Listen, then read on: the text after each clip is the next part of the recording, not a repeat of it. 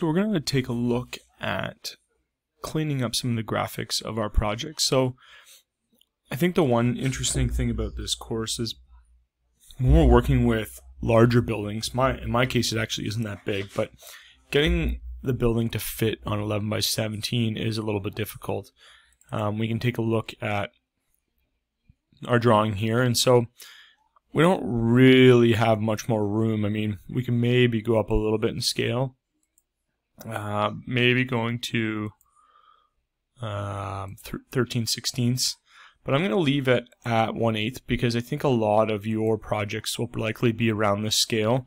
And I think the first thing that we start to notice is a lot of the text is quite large, and my recommendation is typically to be around 1/16. So over on the left hand side in the project browser, we're going to go to families, we're going to go to annotation symbols, we're going to go down to our grid lines, and we're going to go to our grid, we're going to go to our no head or no bubble, and I'm actually going to turn off the bubble on these grid lines. So to start, let's actually grab these grid lines. Let's go from here and let's go to edit, and we can actually change this to be grid circle no bubble, and that will this OK button is right behind where, and so there we go. I think it looks a little bit cleaner. It's not necessarily as technical, but I think it starts to look a little bit cleaner from a design perspective. Second thing we want to do is we want to reduce text size. So we're going to go over here on this grid head no bubble. We're going to click edit, and we're going to change that text size from 3/16. So we're up here. Let's go to rename. We'll rename this to be 1/16, and rename this to be 1/16, or renumber, I guess, that to be 1/16. And that should reduce the text size quite a bit. And then we don't really need to do anything with the bubble here, but I'm going to, at the same time, take this bubble down to 1/8. And we probably could go a little smaller with the bubble, but I think we'll leave it there. Let's load into project and close. I think it's good practice to start saving this, even if we just save this in a folder as part of this. And I'm just going to create a folder in here called families.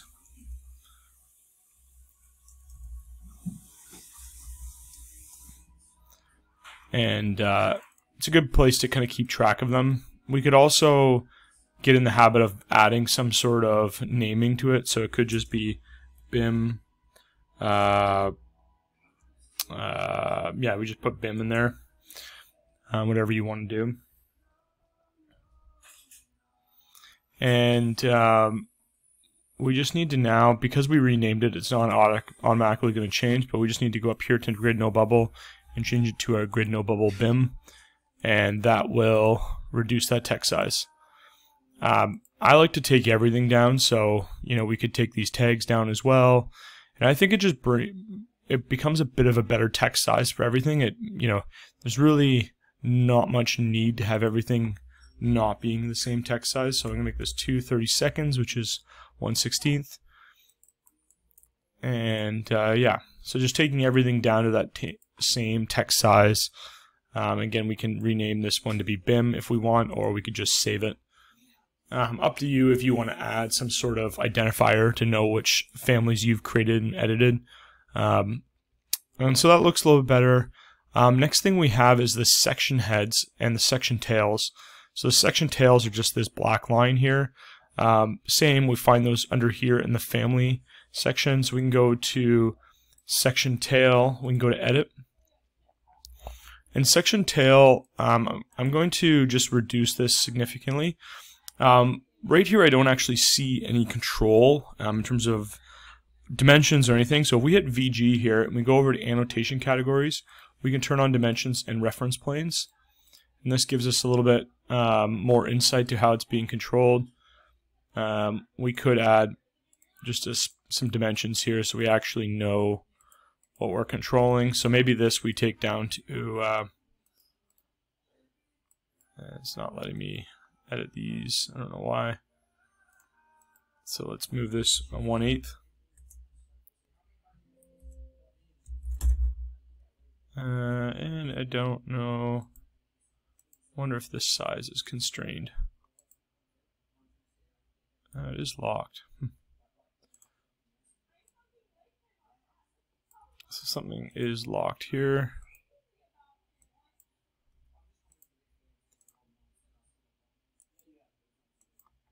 Must be oh, there is a dimension out there. Okay. So the dimension is just super far out here. So we can take this size. So let's unlock it. Take that size down to 1/4. And you can go smaller if you want, and then we can take this width down a little bit as well. Again, we can unlock it, take that width down to be 1/16. And just a little bit of a tweak there kind of helps clean up that tail. Let's save that. Again, I think it's good to get in the practice of saving a lot of your families. So that, I think, already looks a little bit better. It looks like it got shifted there, so we got to figure that out. So let's just go back into that tail and see what we did. I think it was when we moved it. There is probably an internal origin here. Let's just move it up 1/8. Because I think that's what we did in the beginning. Let's just load that back in and see if that fixes it.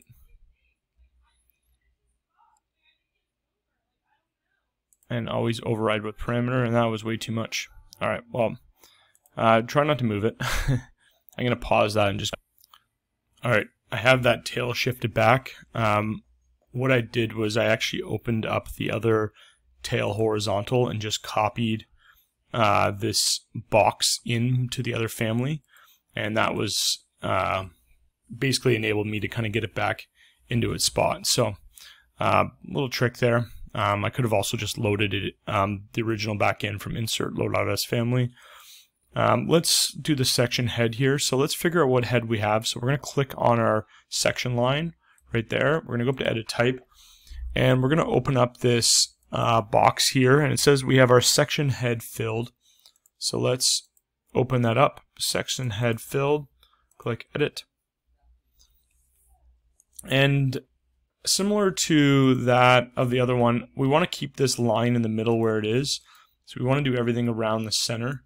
So these labels, let's rename these down to 1/16. And change the text size down to 1/16. And click OK. And so let's grab this bubble. Let's make it down to 1/8. And let's do the same for the outer bubble. I'm going to grab these just for a second, and I'm just going to hit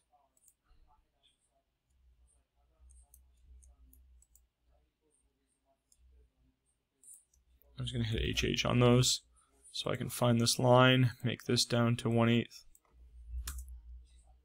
And looks like we need to bring that text up. So I'm just going to use the arrows on my keyboard to bring it up a little bit, and then use the arrows on this one to bring it down.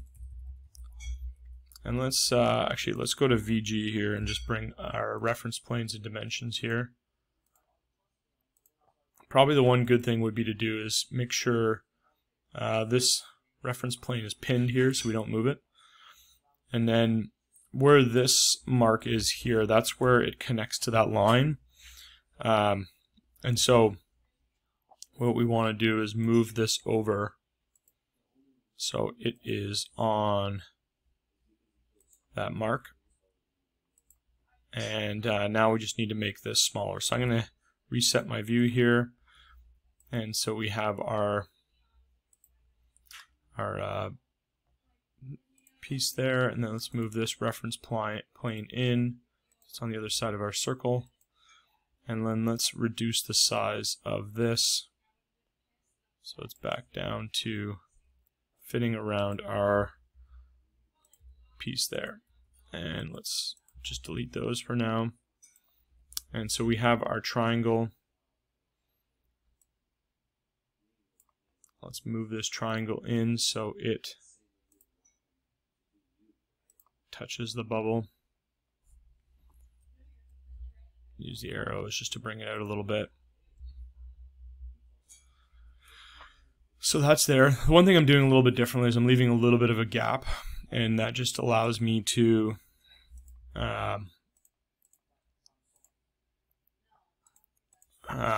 use one filled region instead of 4. So let's go to create, let's go to filled regions, and let's click all of our lines here.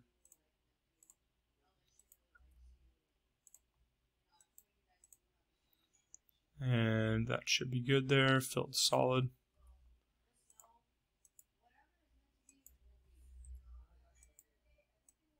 And then we have that line going across there. So that should be good. We could bring this down a little bit as well and load that into our project. And it looks like we could have actually made that circle a little bit smaller.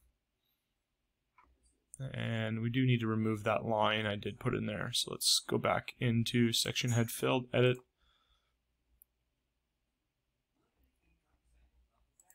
Yeah, let's delete that line. Load that back in.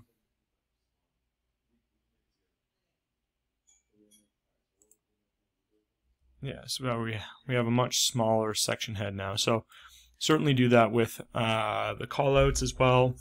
But it starts to really make the scale of everything that you're working on a little bit more readable.